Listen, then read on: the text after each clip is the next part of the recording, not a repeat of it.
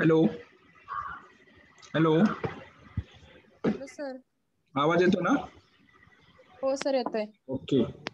आता आपण fourth सेमिस्टरचा syllabus चालू करणार आहोत. डेअरी केमिस्ट्री, जो आपला ऑप्शनल पेपर आहे, पेपर 6. गेल्या हो सेमिस्टरमध्ये तो ऍग्री केमिस्ट्रीचा पेपर होता. एकटे जॉईन झाले दिसते आणखी. पेपर कसा गेला ऍग्रीचा? तर चांगला होता. सोपा होता ना? हो.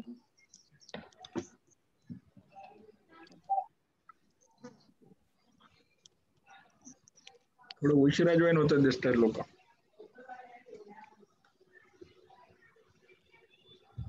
ठीक आहे, आपल्याला आता डेअरी केमिस्ट्री आपण स्टार्ट करू. पहिला chapter market milk. Market milk म्हणजे काय, त्याचं मार्केट मिल्कचं कॉम्पोजिशन्स काय असतं, त्याच्यात कॉन्स्टिट्युएंट काय असतात, फॅक्टर्स कुठले अफेक्टिंग आहेत, हे सर्व फॅक्टर्स आपल्याला मार्केट मिल्क्स मध्ये शिकायचे. What is meant by the market milks? The term market milk refers to the milk in the fluid state sold to the consumer for direct consumptions. जे दूध आपलं फ्लुइड स्टेट मध्ये आहे आणि आपण जे ग्राहकाला डायरेक्ट विकतो, त्या मिल्क्सला काय म्हणायचं? Market milk. The term market milk refers to the milk in the fluid state sold to the consumer for direct consumptions. म्हणजे जे लिक्विड स्टेट मध्ये आहे आणि आपण डायरेक्ट कंझ्युमरला विकतो. It exclude milk consumed on the farms and that used for the manufacture of dairy products such as cheese, butter, ice cream and condensed milk. कुठलं दूध exclude केलेलं आहे याच्यातून? It excludes milk consumed on the farms, म्हणजे जे शेतावरती दूध आपण वापरलेलं असेल ते, and used for the manufacture of dairy products, म्हणजे डेअरीला आपण जे दूध विकू किंवा त्याच्यासोबत आणखी काही different products which should be manufactured dairy products such as cheese, butter, ice cream and condensed milk. That milk is called the market milk. Definition लक्षात आली. The term market milk refers to the milk in the fluid state sold to the consumer for direct consumptions. It excludes milk consumed on the farm and that used for the manufacture of dairy products such as cheese, butter, ice cream and condensed milk. That milk is called the market milk. Now next, constituent of milk. What are the different constituent of milk? Two types constituents. One is major constituent and other is minor constituent. Major, it should be found in lot of amounts. Minor, it should be, their quantity should be very less. The major constituents are 5 types: water, fat, protein, lactose, ash or mineral. Major constituent काय काय? Water, fat, protein, lactose, ash और mineral, हे आहेत major constituent. आणि minor constituent कुठले आहेत? Phospholipids, स्टिरॉल, vitamins,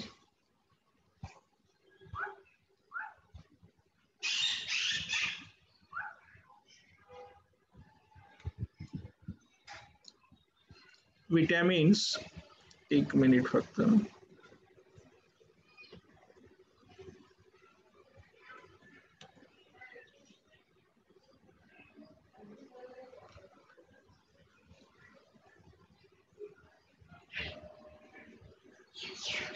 phospholipids, sterols, vitamins, enzymes and pigments. These are the minor constituent. Major आणि minor लक्षात आले. Major constituent water, fat, protein, lactose, ash or mineral matter. म्हणजे water, fat, protein, lactose, ash or mineral. A lot of portion of milk should be made from these 5 constituents: water, fat, protein, lactose, ash or mineral matter. And minor constituents: phospholipids, sterol, vitamins, enzymes and pigments. These should be found in trace amounts or in very little amounts. That called the minor constituents of milk. Phospholipids, sterol, vitamins, enzymes and pigments. Right, true constituents of milk are milk fat, casein and lactose. These are the true constituents. True constituents काय? Milk fat, casein, that is the protein, and lactose is the carbohydrate. Fat, protein and carbohydrate is the true constituents of the milk. True constituent लक्षात आले? Fat, milk casein, that is the protein, and lactose is the carbohydrates. That means milk constituents are 3 types. One is major, second minor, and third is the true constituents. Major constituents are water, fat, protein, lactose, ash or mineral matter. These are the major constituents. Lot of portion of milk should be made from these 5 constituents. Minor, they should be occur in micro amounts. That's why these are called the minor constituents. And these also 5 types: phospholipids, sterols, vitamins, enzymes, and pigments. These are the 5 types. 5 constituents are the minor constituents. And true constituents is milk fat, casein, and lactose. These are the 3 true constituents. Next, composition of milk. Chemically, milk can be described as an emulsion of fat in a watery solution of sugar. Milk hai, it is an emulsion of fat in watery solution of sugar and mineral salts and with protein in a colloidal suspensions. Chemically, milk कसे define करणार आपण? Chemically, milk can be described as an emulsion of fat in a watery solution. It is emulsion of fat in a watery solution of sugar and mineral salts. कशाचं emulsion आहे? Sugar and mineral salts and with protein in a colloidal suspension. म्हणजे protein colloidal ह्याच्यात आहेत. Emulsion of fat in watery solution of sugar. Sugar and mineral salts हे dissolved state मध्ये. This is the emulsion of fat in watery solution of sugar and mineral salt and protein in colloidal suspensions. This is the chemically description of the protein. Analysis of average sample of milk in terms of its major constituents can be approximately shown in table. Here, general average analysis of the milk major constituents and percentage, 2 types. One is water and other is dry matter. 2 major constituent मध्ये त्यांनी classification केलेलं आहे. पहिलं water आहे आणि दुसरं dry matter. Percentage of water is 87.25%. म्हणजे पाण्याचं पर्सेंटेज हे जास्त आहे, नियर अबाउट 87.25%. काऊ आणि बफेलो डिफरन्स झाला की थोडंफार ते चेंज होईल. And dry matter percentage is 12.75. म्हणजे ड्राय मॅटरचा जो पर्सेंटेज आहे तो किती? 12.75 आहे. दिस is the major constituents water and dry matter.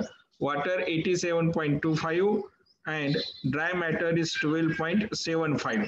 आता ड्राय मॅटर मध्ये काय काय कॉम्पोजिशन ऑफ 12.75. फॅट 3.80. याच्यामध्ये फॅटचा पर्सेंटेज किती आहे? 3.80.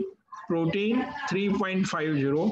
sugar 4.80 and ash 0.65. What is the dry matter composition? Fat 3.80. म्हणजे dry matter मध्ये काय आहे? Fat आहे. What is the percentage of fat is 3.80. Protein 3.50.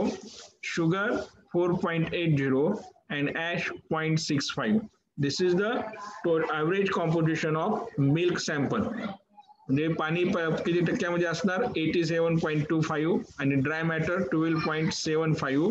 Fat 3.80. Protein 3.50. Sugar 4.80 and ash 0.65. ह्या फिगर लक्षात ठेवा. ही जी तुमची 4th सेमिस्टरची एक्झाम आहे ते सुद्धा MCQ टाईप मध्येच होईल. त्याच्यामुळे या फिगर्सला काय इम्पॉर्टन्स आहे विचारू शकतात. What is the percentage of water in milk? मग ते 5-6 फिगर 4 फिगर देतील. 87.25 नंतर 50%, मध्येच कुठली तरी देतील 60.25. मग त्याच्यामुळे हा फिगर तुम्हाला लक्षात राहणं आवश्यक आहे. वॉटरचं किती आहे? 87.25%. 87 ते 88च्या दरम्यान मध्ये लक्षात ठेवा. गाईचं दूध आणि म्हशीचं दूध राहतं थोडंफार ते चेंज होईल कॉम्पोजिशन्स. नंतर ड्राय मॅटर किती आहेत? 12.75, 12.75. आणि what is the composition of dry matter? Dry matter मध्ये काय काय आहे? Fat, protein, sugar, ash. आता फॅटचं पर्सेंटेज किती आहे ड्राय मॅटर मध्ये? 3.80. प्रोटीन 3.50. शुगर 4.80 आणि ॲश 0.65. हे ड्राय मॅटरचं कॉम्पोजिशन आहे. म्हणजे जे आपले उरलेली 12.75 आहे त्याचं असं हे कॉम्पोजिशन आलेलं आहे. Near about this is total 100% composition of the milk. Now next, total 12.75 and this is total for the hundreds. There are certain terms in dairy work which are commonly used to refer the above constituents. काही terminology काय dairy मध्ये use करतात? Constituents and term use. पहिली term काय? Fat milk. त्याला काय म्हणायचं? Milk fat और बटर. फॅट मिल्कला काय टर्म्स यूज करतात डेअरीमध्ये? मिल्क फॅट और butter. And second terminology is dry matter and term use total solids. Dry मॅटरला काय टर्मिनॉलॉजी यूज केलेली आहे? Total solids. आणि third terminology protein plus sugar plus ash और मिनरल्स. तीन आहेत पहा, protein plus sugar plus ash और मिनरल्स. याला काय म्हणलेलं आहे त्यांनी? Solid not fat, SNF. त्याचं काय short form? SNF, solid not fat और सिरम सॉलिड्स किंवा सिरम सॉलिड्स म्हणलेलं आहे. सिरम सॉलिड्स किंवा SNF कुठलं आहे? Protein plus sugar plus ash और minerals. These are called the SNF or the serum solids. आता SNF विचारलं, what is SNF? Solid not fat. What are the constituents of SNF? Protein, sugar plus ash or minerals. हे constituent कशाचे आहेत आपले? SNF चे. आणि total solid म्हणजे काय? Dry matters. ह्याच्यामध्ये सगळंच आलं मग, प्रोटीन आले, शुगर आले, ॲश आले आणि दुसरं काय असेल ते. दिस इज ड्राय मॅटर्स. आणि फॅट मिल्क, मिल्क फॅट और buttress. This three terminology use in the dairy chemistry. आपल्याला तीन टर्मिनॉलॉजी डेअरी केमिस्ट्रीत यूज करतात, ह्या लक्षात ठेवणं आवश्यक आहे. कुठल्या? Fat milk, dry matter, protein plus sugar plus ash और मिनरल्स. म्हणजे या तिघांना काय म्हणलेलं आहे त्यांनी? SNF और सिरम सॉलिड्स. आणि ड्राय मॅटरला टोटल सॉलिड्स आणि फॅट मिल्कला मिल्क फॅट और buttress.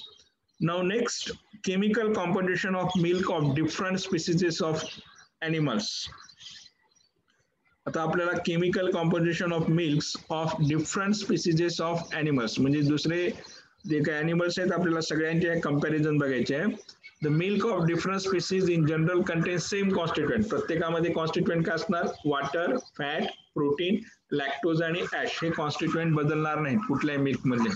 The milk of different species in general contains the same constituent while it varies in the composition and properties to some extent. त्यांच्या फक्त काय होतील?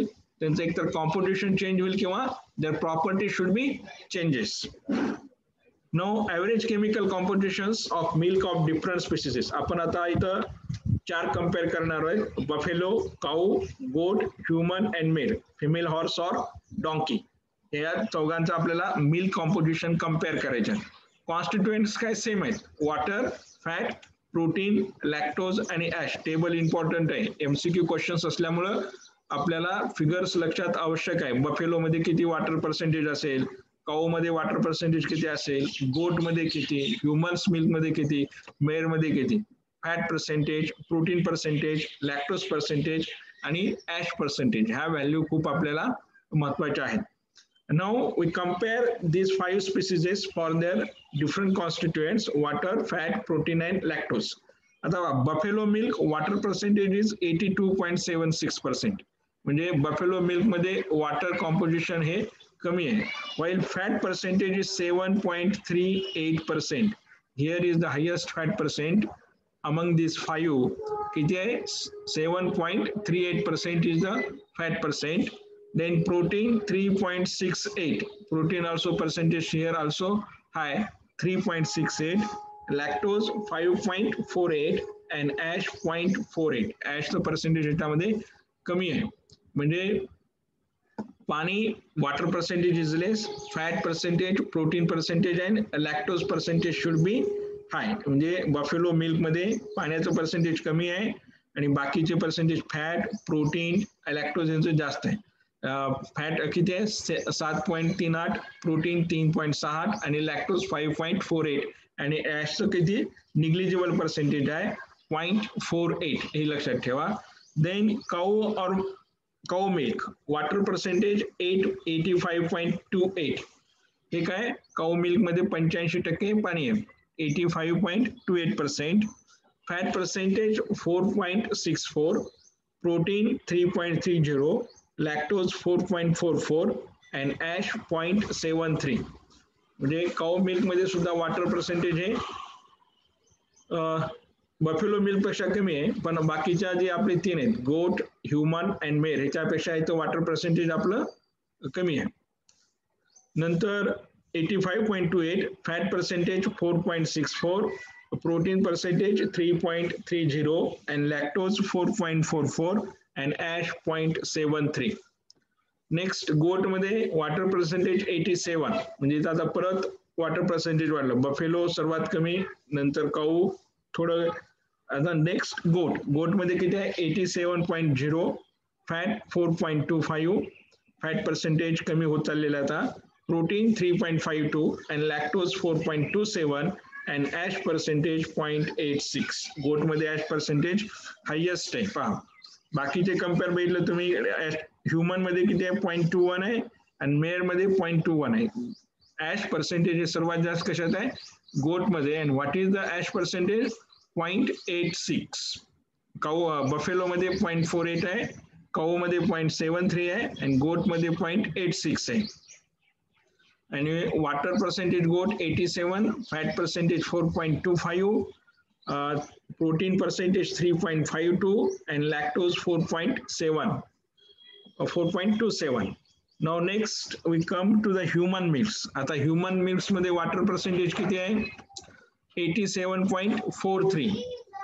Fat मध्ये human मध्ये fat किती आहे 3.75, नंतर प्रोटीन 1.63, लॅक्टोज 6.98 and ash 0.21. म्हणजे ह्युमन्स मध्ये water percentage is hi. Fat 3.75, protein 1.63, lactose 6.98 and 0.21. Male, female horse or donkey, water percentage is 89.04, fat percentage किती आहे 1.59, protein 2.69, lactose 6.14 and ash 0.51. These are we compare the compositions of different mammal species for the 5 constituent: water, fat, protein, lactose आणि ash. याच्यासाठी आपण हे composition बघितलेलं आहे. Buffalo मध्ये सर्वात पाणी कमी आहे, मेयर्स मध्ये सर्वात पाणी जास्त आहे. नंतर काऊ मध्ये वॉटर पर्सेंटेज सुद्धा कमी बाकीच्या ह्याच्यात. आणि ऍश पर्सेंटेज कशात जास्त आहे गोट मध्ये. तिचं पर्सेंटेज किती आहे गोट मध्ये 0.86 एवढं गोट मध्ये पर्सेंटेज आहे. Now average chemical composition of milk of Indian breed. आपल्याला आता नेक्स्ट बघायचं आहे average chemical composition of Indian breeds. दुसऱ्या ज्या काही इंडियन ब्रीड्स आहेत त्यांचं काय आपलं केमिकल कॉम्पोजिशन आहे ते आपल्याला चेक करायचं आहे. आता कुठले इंडियन ब्रीड्स आपण घेतलेले आहे composition same, water, fat, protein, lactose आणि ऍश हे आपल्याला हे कॉन्स्टिट्युएंट सारखे ठेवायचे आहेत.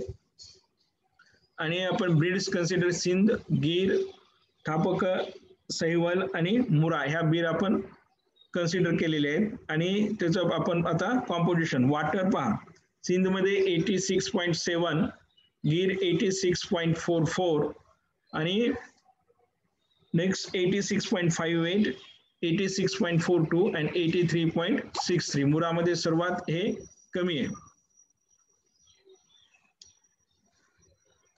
वॉटर पर्सेंटेज कमी आहे आणि फॅट पर्सेंटेज सुद्धा मुरामध्ये जास्त आहे 6.56, protein 3.88, lactose 5.32 and ash 0.7. Sind आणि याच्यामध्ये ash percentage near about same आहे. बाकीचे मग फॅट, प्रोटीन आणि लॅक्टोज हा सिक्वेन्स. फॅट पर्सेंटेज वाढत गेलेलं आहे जसं जसं तुम्ही खाली याल, आणि प्रोटीन पर्सेंटेज सुद्धा आणि lactose percentage. This is the average chemical composition of milk of Indian breeds. Next average chemical composition of milk of foreign breeds of cow. Average chemical composition आपल्याला कशाचं बघायचं आहे फॉरेन ब्रीड्स जे आहेत ते आपल्याला बघायचं आहे. आता कुठले कुठले दिलेले आहेत होलिस्टीन, शोरथॉन, ॲरिशी, ब्राउन स्विस, जुरेसी आणि जर्सी हे आपल्याला फॉरेन ब्रीड्स दिलेले आहेत. त्याचे आपलं हे कम्पेअर करायचं आहे water, fat, protein and lactose content. आता होलिस्टीन मध्ये किती आहे water percentage 87.74, fat 3.40, protein 3.22, lactose 4.87 and ash 0.68. हे होलिस्टीनचं पर्सेंटेज आहे. 87.74, fat 3.40, protein 3.22, lactose 4.87, and ash 0.68. Shorthorn water percentage 87.19. फक्त water percentage थोडं इथं कमी झालेलं आहे पॉइंट मध्ये. फॅट 3.44, फॅटचं पर्सेंटेज सुद्धा पॉइंट मध्येच वाढलेलं आहे. Then protein 3.32, lactose 4.99 and ash 0.70. आयर्सी 87.10, परत वॉटर पर्सेंटेज कमी in 0.4.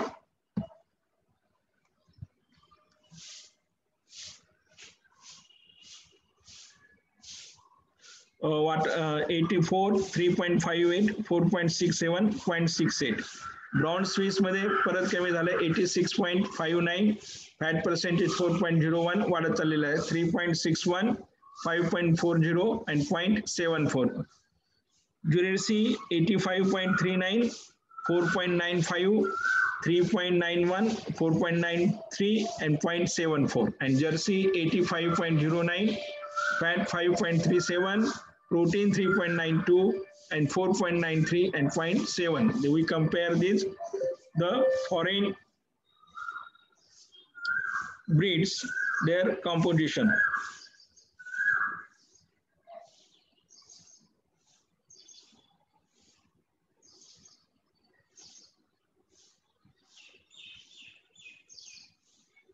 Their composition. Next. Now, thus amongst Indian cows, Sindhi cow milk has maximum protein, fat, lactose percentage and minimum percentage of water. आपण जे काही Indian cows compare केलेलं आहे त्याच्यामध्ये सिंध काऊला काय has maximum protein, fat and lactose percentage and minimum percentage of water. And foreign breed of cow, Jersey cow milk has maximum percentage of fat, protein and minimum percentage of water. आता सगळीकडे काय maximum हेच आहे. Foreign breed मधले Jersey आहे आणि ते percentage आपल्याला भेटतं. दिस is about the comparison between different mammals, Indian breeds and foreign breeds comparison. हे कंपॅरिझन लक्षात ठेवा. त्यांच्या water percentage, fat percentage, protein, lactose आणि ॲश पर्सेंटेज. जनरली टेंटेटिव्ह एक राऊंड फिगर लक्षात ठेवून कम्पेअर करा डेटा, कारण ते आपल्याला एमसीक्यू मध्ये प्रश्न विचारू शकतात. Now characteristics of milk of different mammals. आता प्रत्येक मिल्कचे काय कॅरेक्टरिस्टिक्स आहेत ते आपल्याला पाहावे लागतील. First, as milk has maximum percentage water. As milk मध्ये मॅक्झिमम पर्सेंटेज वॉटर आहे किती? 90%. while provides small sea animal like dolphin, milk has minimum percentage of water. म्हणजे जे काही माशाचं दूध आहे डॉल्फिन्स त्याचं किती आहे? Minimum percentage of water 41.1%. त्याच्यामध्ये दूध आहे सी अॅनिमल्स मध्ये. आणि ॲस मध्ये सर्वात जास्त आहे 90% water. Next, and elephant and whale milk has maximum fat percentage. Elephant आणि व्हेल मिल्क्स मध्ये काय फॅट पर्सेंटेज जास्त आहे. किती आहे fat percentage? 19.67%. while minimum fat percentage is observed in the milk of ass. सर्वात कमी फॅट पर्सेंटेज कशात आहे?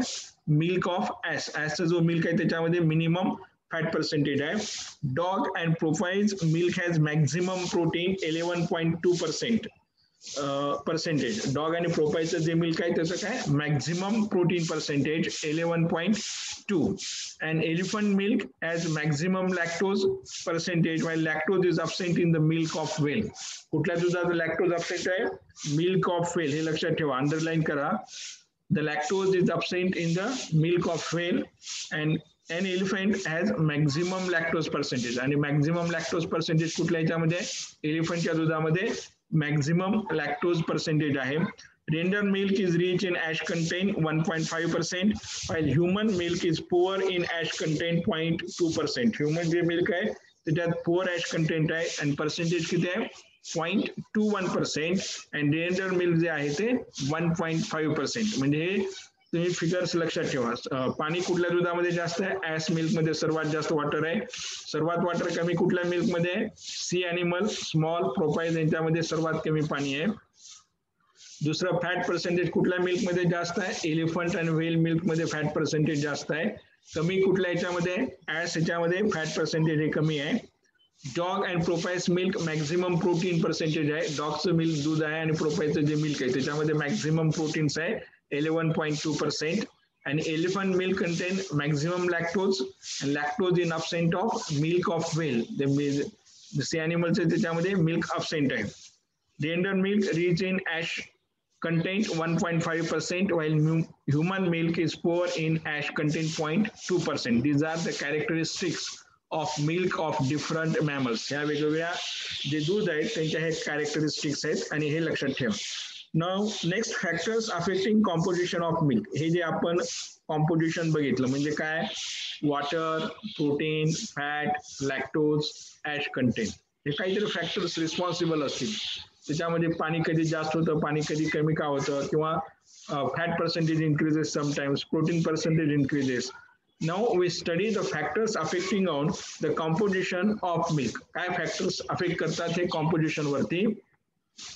Milk used age food and for the manufacture of dairy products. मिल्कचा काय उपयोग आहे, मेन फूड साठी एक उपयोग होतो आणि मॅन्युफॅक्चर ऑफ डेअरी प्रोडक्ट्स म्हणजे बटर, घी, चीज, आईस्क्रीम्स, चक्का, all these R the different dairy products. त्यावेळेस मिल्क टोन पावडर्स जे काय आहेत असे प्रोडक्ट्स आपल्याला भेटतात. Paneer. Milk is used as A food and for the manufacture of dairy products. The variation in composition becomes economically important from the market value point of the product. काय important आहे variations? The variation in the composition becomes economically important. आपण दूध घट्ट असल्यानंतर ते म्हशीच्या दुधाचा भाव वेगळा आहे, गाईच्या दुधाचा भाव वेगळा आहे. This is the economically important from the market value point of the product. म्हणजे जे बाजाराच्या त्याच्यानुसार त्याची इम्पॉर्टन्स आहे प्रोडक्टची. That's why the composition of milk is important.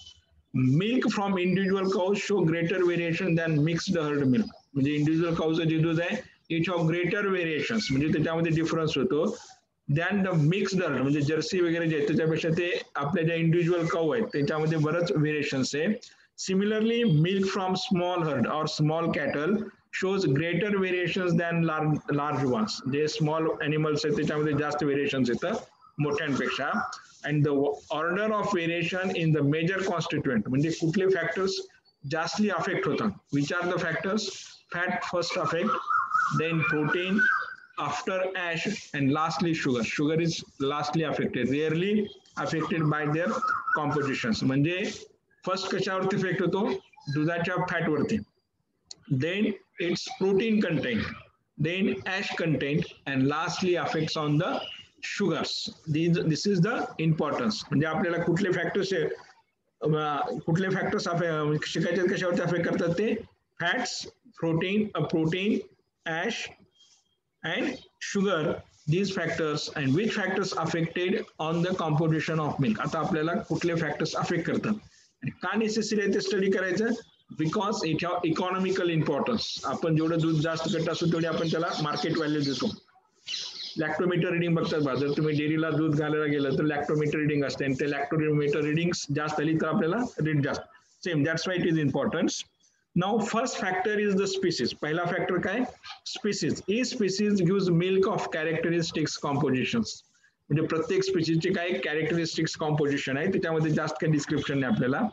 स्पीसीजेस, each species gives milk of characteristics compositions. First factor. Second factor is breed. आता breed important आहे. The breed is one of the important factors responsible for the composition of milk.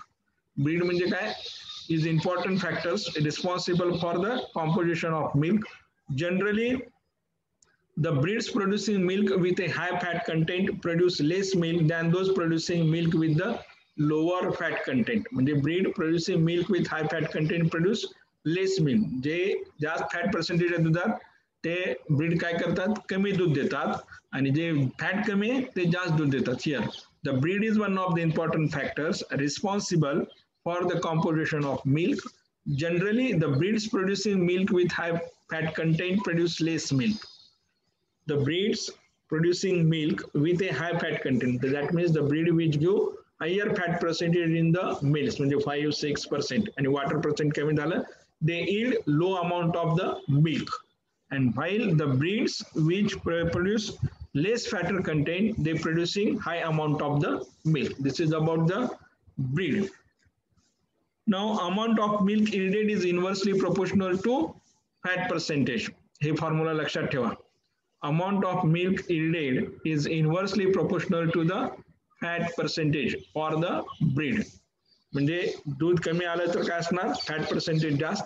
Fat percentage जास्त आलं तर amount of milk कशी असणार, कमी असणार. That means the breed is inversely proportional to fat percentage. Now third factor, interval of milking. म्हणजे दोन दुधातलं अंतर किती पाहिजे. Interval of milking, the composition of milk is not affected by different intervals between milking except fat percentage. The composition of milk is not affected by different intervals. म्हणजे दुधामध्ये किती अंतर राहिला तरी तो काही इफेक्ट होत नाही, but it affects on the fat percentage. म्हणजे फक्त फॅट पर्सेंटेज वरती इफेक्ट होतो, दोन दुधामध्ये किती अंतर आहे. ह्याच्यात बघा, in general longer milking interval result in mower milk with lower fat content. म्हणजे दोन दुधामध्ये जास्त अंतर राहिला तर काय असणार, फॅट पर्सेंटेज कमी आणि पाणी जास्त असणार.